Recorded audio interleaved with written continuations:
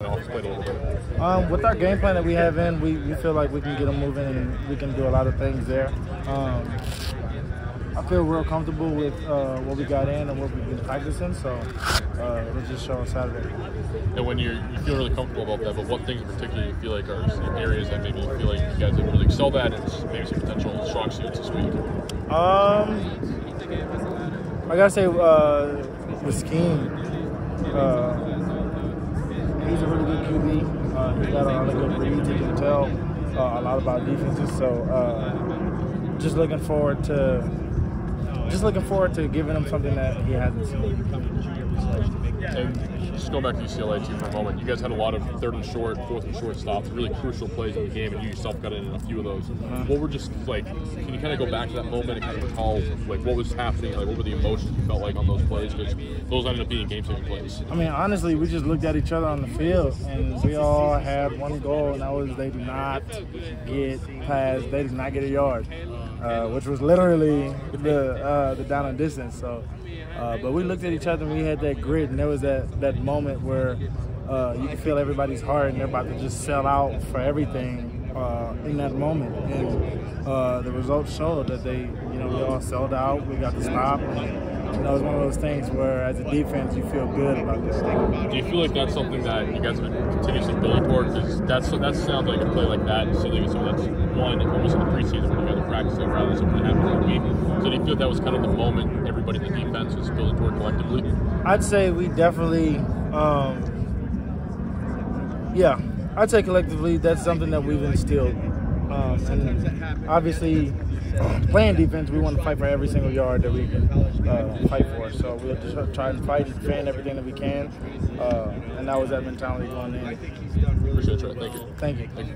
All right, Trey, so kind of going back to that UCLA game, what was it like, for you to kind of somewhat be home? I know Pasadena ain't the IE, but, yeah. It's close enough. And what was it like kind of playing for you in that environment? It was cool. Honestly, I've never played in Pasadena. It was a really good experience.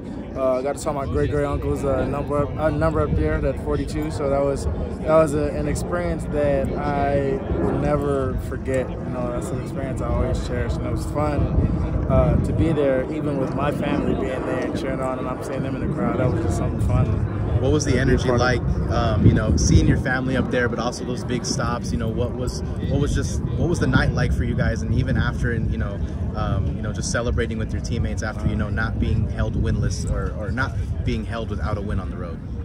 Well, it was great, honestly. That feeling when you can look at your brothers and you sold out every single play and you gave it your all every single play, and you went through the physical and the mental preparation to get to that point, man, it feels good. And that celebration with your brothers in the locker room, that just shows that camaraderie, that I got your back, you got my back. And that was something that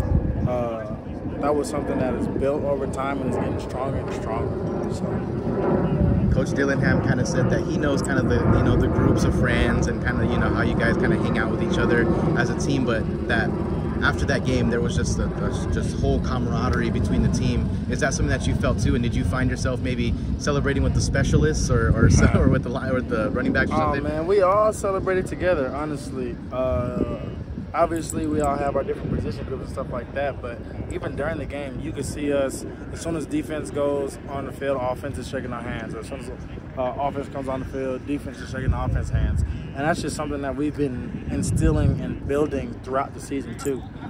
So it feels good when you have two sides of the ball that are, supporting each other to the max. And with that type of camaraderie, it was great. So moving kind of towards UCLA, what are some of the things that you guys have been working on this week in terms of just maybe something that you saw last week that you got to fix, or something that you guys have had to institute a little bit more? They had a couple of different formations that we game planned for versus UCLA, and it was, as you see the results show.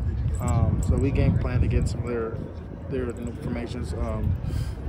Oregon does a lot of different formations and a lot of different things, but all still pretty much, some of the same concepts. So pretty much the same process for game planning. You guys have played a lot of good offensive teams, whether it's Washington, USC, with a lot of skilled receivers, and you guys have had to drop into coverage multiple times. What is the challenge this week dropping into coverage where Bo Nix is notorious for just finding those soft spots, and especially zone coverages, whether that be single high or double high?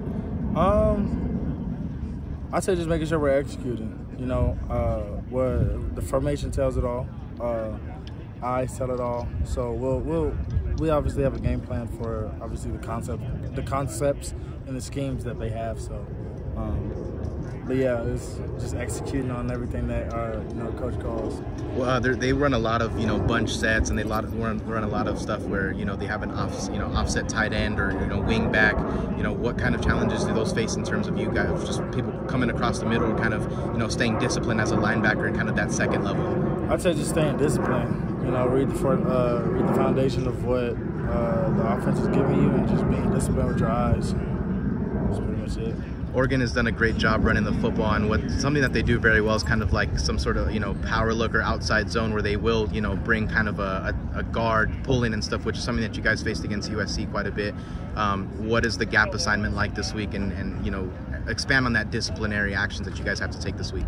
Like I said, it goes back to just keying the foundation and seeing everything in front of you, making sure your eyes are on your keys, and then playing ball from there.